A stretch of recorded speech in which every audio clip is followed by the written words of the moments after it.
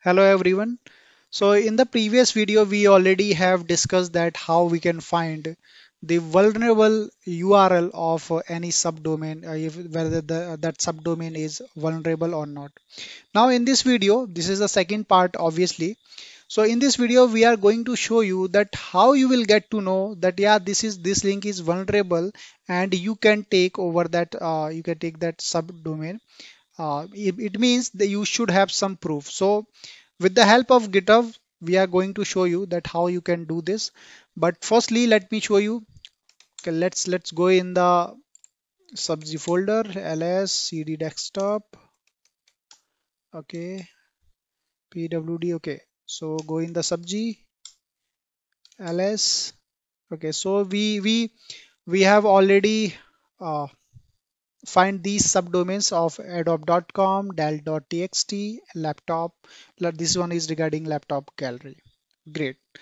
So now we are going to find out subg. Let's say it is running. Great, it's running.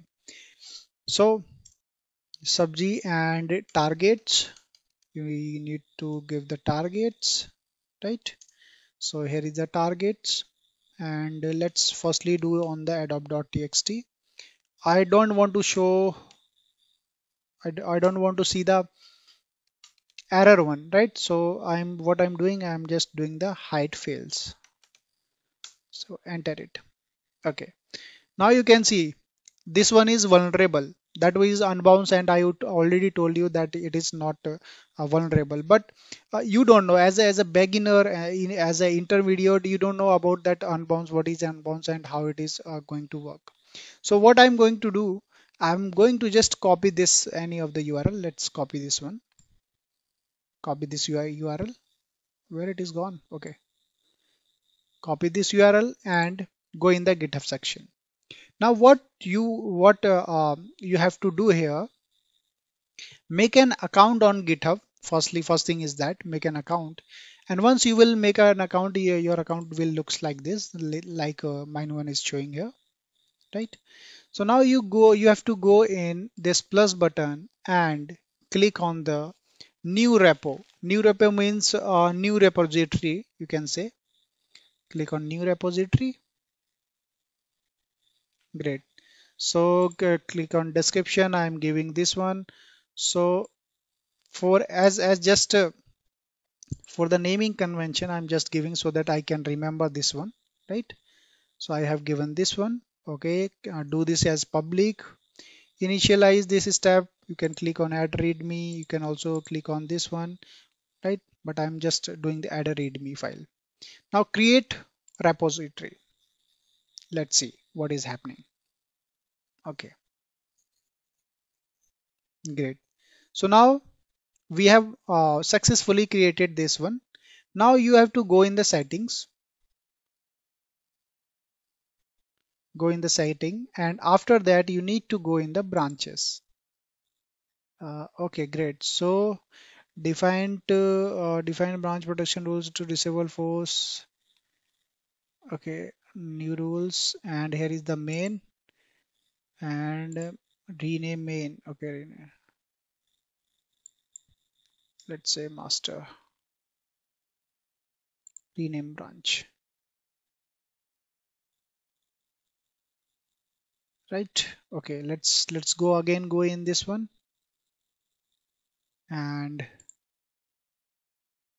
go in the settings, go in the branches. Okay, great. Now I think we have already done this. Let's go in the options.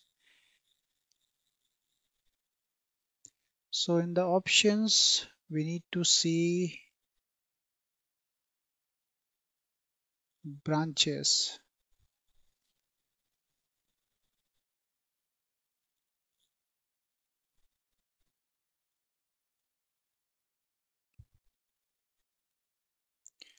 Okay, so we have page hours scenario dedicated tab. Check it out here because we need GitHub pages. Okay, great. So guys, we can see we have the GitHub pages. Let's check it now here. So we need to select the branch from here. We select the master, save, right? Now it is asking for a custom domain, right? So now what is happening here? If you can see, whatever the URL I'm going to give here, it is going to be redirected, or you can say linked to this github.io. So what will happen whenever any user is going to be search this URL? Okay, so what was the domain? I think adobe.com. Okay, let me confirm it. Yes, I think we have adobe.com, right? So now what will happen once I will click on save? It will tell us if it is vulnerable, then it will register. If it will not vulnerable, then it will tell us something, will give us some error. Now the main thing is that this one is going to be linked with this github.io.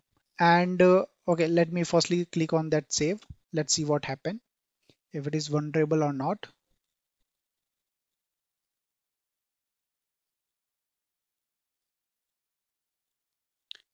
Great, your site is published, right? But what they are telling here, that DNS check is in progress. Please wait for the DNS check to complete. Great, it looks like we have done something. Let's go in this website. If it is vulnerable, not found, right? So now what will happen if it is successful? Now just because it is so, here it is already what it is telling, your site DNS settings are using a custom subdomain. This one, that's not set up the correct name CNAME, right? So it has been already checked whether it is correct CNAME or not. We recommend you set this CNAME record to point your username github.io. For more information, this blah blah blah and blah, right? So now what an hacker can do here? As a hacker, let's say you are a hacker, and what you can do, that if it is successful, then you will send this link to any of the user, or any user will click on that, that will directly redirect to here, right? Where it will be redirected, it will be redirected to here, this point. Let me show you, because it's a very important concept. Okay, got it. Okay, so now you can see here, once let's say after clicking on that link, you are coming here, right? And now in the code section, I can give you anything for you, anything whatever I want to give you. Even I can make a malware file here. Once you will click on that, your PC is going to be what we can say directly damaged. So that's the disadvantage of these things, and you can say as a hacker, it is for advantage for you. So that's how it is working, and that's the role. I hope I'm very clear with that, and I'm able to make you understand that how it is actually working. I hope if there is any doubt in regards with that, I will be very happy to discuss those things. So please ping me if you have any doubts in this section.